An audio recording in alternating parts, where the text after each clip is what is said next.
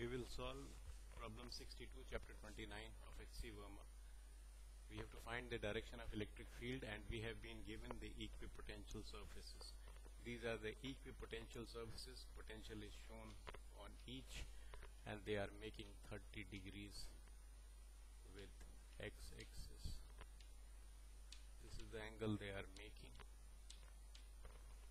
We have to find the magnitude and direction of electric field. Now use this formula.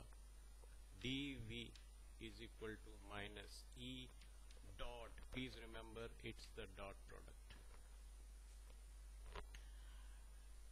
What is this we have to find out?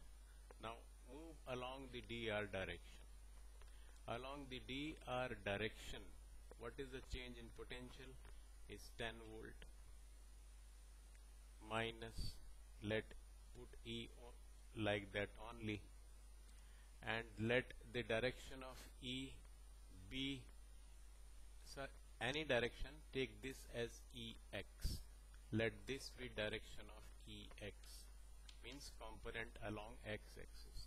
So take EX and dot dr. EX and dr in same direction, so cos 0. And dr is how much? This is given as 10 centimeter each. So it is 10 into 10 to power minus 2 into cos 0. So 10 is equal to minus EX into 10 into 10 to power minus 2.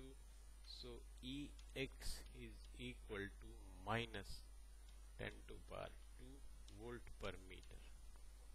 So this is the direction of EX, value of EX, and since we are getting negative, it means EX is in this direction. What is the value of the E?